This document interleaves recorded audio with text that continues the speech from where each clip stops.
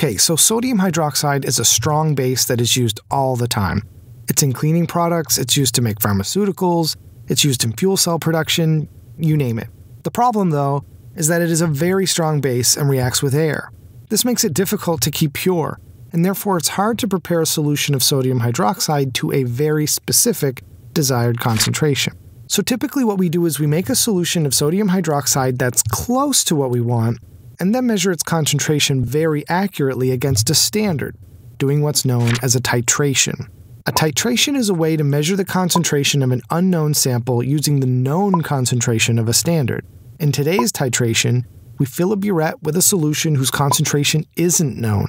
Then, we add it slowly to a solution it will react with, whose concentration is known.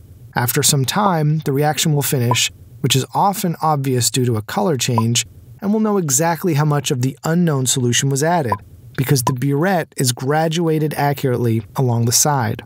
In this lab, we'll be using potassium acid phthalate, or KHP, as a standard. We can calculate the number of moles of KHP accurately, and since KHP reacts in a 1-to-1 ratio with sodium hydroxide, we can measure how many moles of sodium hydroxide we have by measuring how many moles of KHP react with it.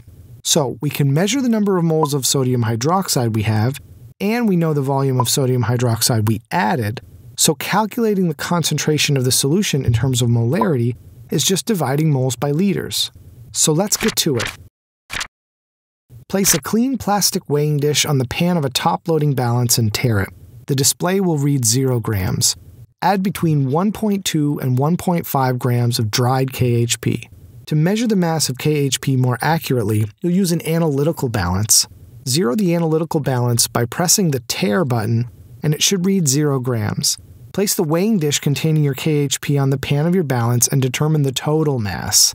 Now, you can transfer the entire sample to a clean 250 ml Erlenmeyer flask. At this point, reweigh the empty weighing dish, and from the difference in mass, you can determine the mass of KHP, which has actually been transferred to the Erlenmeyer. This accounts for any microscopic amount of KHP that might have adhered to the dish. Prepare 2 more samples of KHP because you'll need 3 sets of data today, and be sure to label them so you don't get confused. To each sample, add about 50 ml of deionized water to dissolve the KHP. It's often difficult to completely dissolve the KHP, so try taking off your gloves, rubbing your hands together to make them warm, and then swirl the flask in your warm hands to help the dissolution process. Once the KHP is completely dissolved, add 3 drops of phenolphthalein indicator solution. It's the phenolphthalein that will change color for us, so that we can see when the reaction has completed. We'll be using a burette to measure accurate volumes today. You can check out Appendix D in your lab manual, or our video version of it, for instructions about the cleaning and use of the burette. Start by rinsing your burette with 10 ml of the sodium hydroxide solution 2 times, and then fill the burette to about the 0.5 ml mark at the top. Take the initial burette reading. Titrate the KHP acid with your sodium hydroxide solution. The endpoint of the titration will be given by the first permanent pink color maintained in the solution. Slow additions, drop by drop, are essential as you approach the endpoint. You'll probably even find it useful to use half drops. In this technique, you slowly open the stopcock to suspend half a drop from the burette.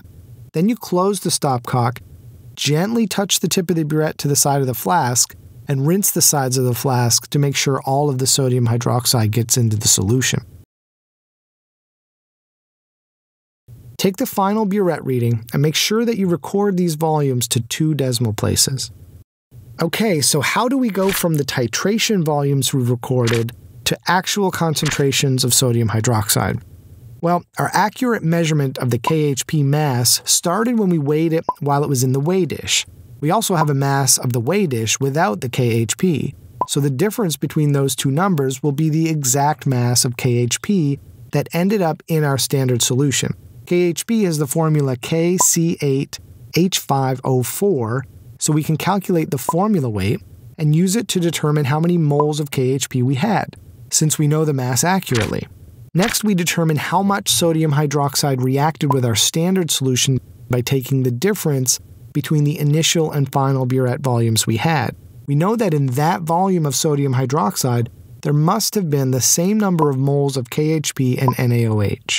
We're supposed to find the concentration in molarity units, which is moles per liter. So we just take the number of moles we determined and divide it by the number of liters we used, and we're done. Don't forget to repeat that calculation for each of the 3 KHP samples you made, and report your final answer as an average.